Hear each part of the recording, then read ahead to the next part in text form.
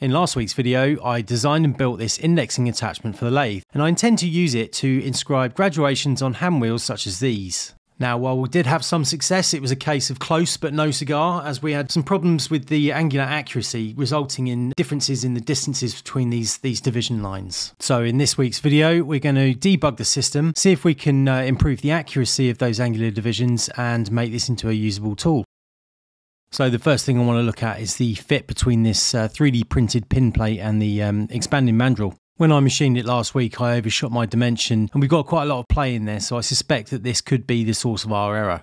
When troubleshooting problems like this with a prototype that I'm designing, I like to try and get to the root cause of problems as quickly as I can with the least amount of effort so that we can minimise the amount of time that we waste remaking parts and so on. So I'm breaking out the engineering big guns here and bringing the sellotape into play to take up the slack in that tolerance between the mandrel and the pin plate. And that does indeed seem to be a much better fit now. So what we'll do is we'll get this reassembled and do some more test cuts and see if this has fixed the problem. So when we started out, I was quite hopeful. I thought the cuts were looking quite good, quite consistent. But as we progress, you can see, no, unfortunately, we've still got some quite large errors here. So there's something else going on. So it was at this point, I went back to investigate the rest of the mechanism and found something a little bit more worrying. And that's that I can see quite a lot of movement in the pin plates here. I think a lot of this is down to the lack of rigidity in those 3D prints, but also I can see that pin moving. And if we check some of the other holes, it gets even worse. So this is definitely going to be causing us some of those angular errors. Now, if we take a look at the pin plate in isolation, we can see the pin rocking backward and forward. So it's kind of seesawing in the hole there, which means that the hole is oversized on both the front end and the back end, although it seems to be reasonably two-sized in the middle. Now, that problem points to the reaming, and more specifically, not being square with the reamer. Now, looking back at the footage from when I did the reaming, the reason for the lack of squareness is obvious. I'm doing it by hand. So reviewing this footage from last week, what I think is happening is that the reamer is weeble-wobbling about in that hole and removing more material on the front side and on the back side of the hole than it is in the middle, therefore causing the problem that we see with the pins. So I'm going to need to reprint these parts so that I can re-ream the holes. And whilst we're doing that, we might as well tweak the settings in the slicing software to try and improve the stiffness.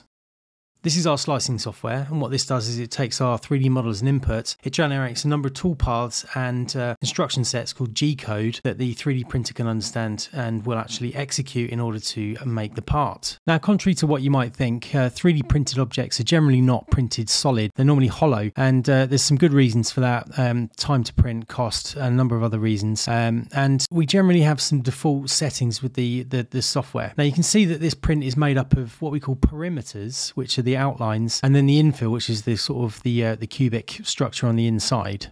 I stuck with the defaults for the first print that we did, and the default is for 2 perimeters, so the printer will literally go around the outside of each feature twice before moving on to the infill, and the default for the infill is 20%. So what I'm going to do is I'm going to up the infill to 40%. I'm going to change the pattern to make it a stiffer pattern, and I'm going to change to 4 perimeters, so it'll go around the outside of the part 4 times every time. So this should give us a stiffer part. I've also made the parts a little bit thicker, and that should help us with the rigidity, but it's also affected the aspect ratio of those holes. With the longer holes, the pin should have less opportunity to move around, I think. And it's time to ream those holes, this time in the milling machine, to keep everything nice and square and to ensure a bit more accuracy.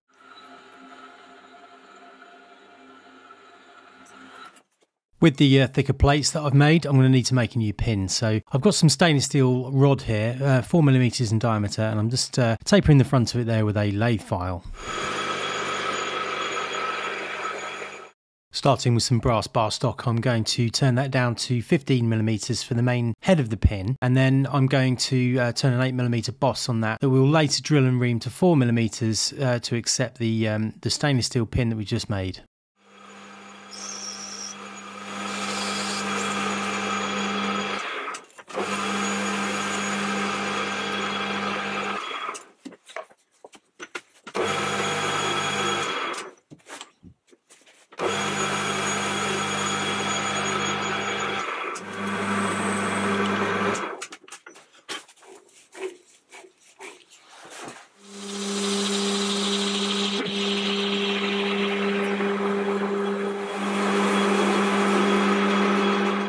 And there we have the pin. I used a little bit of Loctite 648 just to secure the actual shaft of the pin into the head there, and that should do us nicely.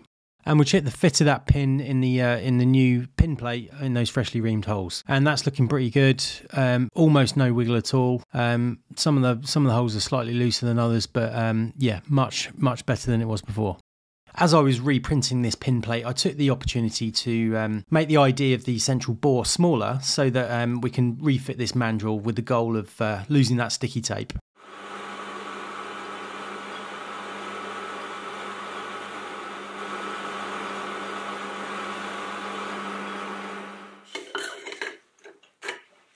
And that fit is much better now. So let's get this thing assembled again and we'll check the fit with the full assembly. So we'll just check the stiffness of those plates before we check the fit of the pin. And yes, they're looking much better. I think the thicker plates have helped, and I think the new 3D printer settings have helped. So that's a good result. And that feels really good. The whole assembly feels much more solid, much tighter, and yeah, much less movement. So I'm really hopeful now that we're going to have a good result. So there's only one thing to do now, and that's to make some chips and see if we've solved the source of those errors that we saw earlier on. I want different line lengths for the 10s, the 5s and the 1s. So I've set up a carriage stop on the lathe bed, and we're just going to do one full revolution here at 10-degree intervals, cutting all the longest lines, all the 10-degree markers.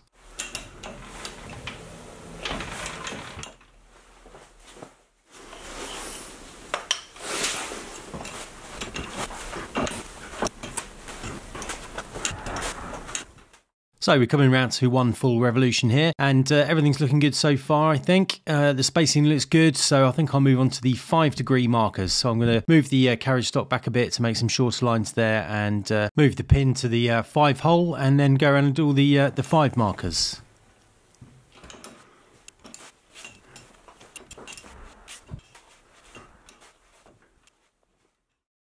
So that's looking promising. We've gone all the way around the circumference, and we're back to where we started, and everything's lined up. So on to the 1-degree divisions now.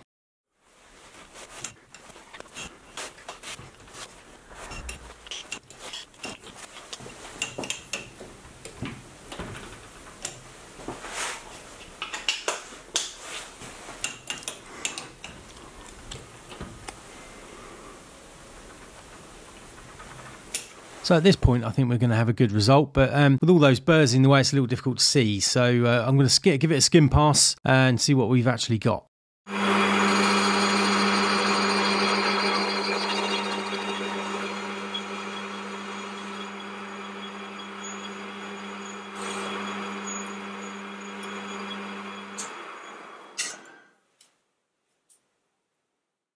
So as you can see, we've got much better consistency in the widths between the lines there. So what that means is we've got better angular accuracy and less movement in the dividing head, and a better all-round result. One problem we did have, as you can see as I'm moving around the part here, is that these lines are getting longer as we move around the part, and you'll see that when we get back to the beginning. And the problem there was that the carriage stop wasn't done up tight enough, and every time I moved it across to make an incision, it bumped it forward a little bit. So something to watch out for in the future. Not necessarily a problem here because it's a test part, but if this had been a real part, it would have been quite upsetting.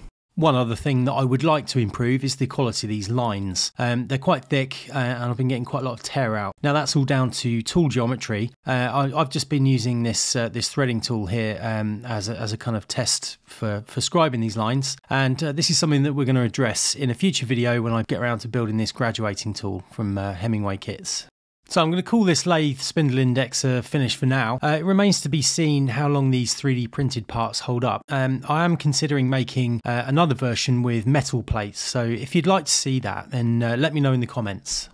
If you're interested in building one of these yourself, I made the STL files for the 3D printed parts and the drawings available on my Patreon for free, or for a small fee you can download them from my shop at joneseymakes.com. Links in the description. I'd like to say a big thanks to everybody that subscribed, and an extra special thanks to my patrons. I hope you join me next time for the graduating tool, which will be a companion tool to this project. And a big thanks for watching to the end, folks. It's really appreciated.